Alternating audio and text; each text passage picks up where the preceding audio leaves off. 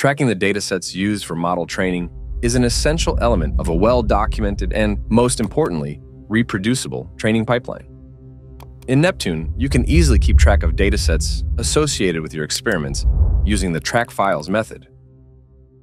In this video, we'll explore the Artifacts tab to inspect the metadata inside a dataset, and also compare multiple artifacts at a single time side by side to identify any differences or similarities. In the web app, data versioning and tracking of datasets are visible in the Artifacts tab. Let's head in there now by clicking on Artifacts here. Using the Track Files function in the Neptune API, we can point to a specific remote location. And once you do that, it extracts metadata about files that are placed there.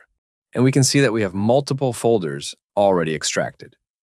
Each of the folders have specific files in them, and each file gets some metadata extracted about it without uploading the file itself to Neptune. So here we have the path to the file. We have the date when it was last modified, the size of the file, and the hash. The hash is important here because we are using it to compare different artifacts against each other. So we have a hash per file, but also we have this combined hash that identifies the entire artifact. And if the hashes are the same, that means that the file logged to this namespace is basically the same file.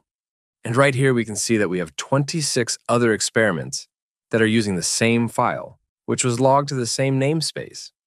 So if we click on this here, it takes us to the runs table with a filter already applied, showing only the experiments or runs that share the same training data.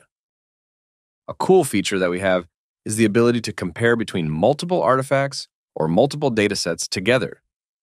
If we head into the Compare Runs tab here, make sure we are in the Artifacts view.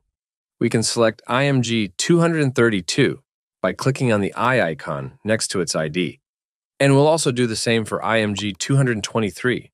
So what we have now is those two artifacts placed next to each other. IMG 232 is our source run on the left, and IMG 223 is our target run on the right. And we see that there are some artifact metadata differences. We see that some of the folders are color-coded. If the folder is red, that means that this file is present on the left side of comparison and is absent on the right side of comparison. There is no match. If it is yellow, that means that some change has been done to the files. And in this case, you see that the last modified date has changed, and the actual path to the file has changed, even though the contents are the same. So this essentially means that the file was moved to a different location. So to recap, we explored the metadata inside a dataset placed in a remote location, in this case on S3. And finally, we compared two artifacts against each other, which highlighted visually any differences in their metadata in an extremely simple way. If you want to learn more about how to use Neptune, head over to our Resource Center. This is where you'll find more video tutorials, as well as public example projects, case studies, and product updates. So check that out for more detailed information.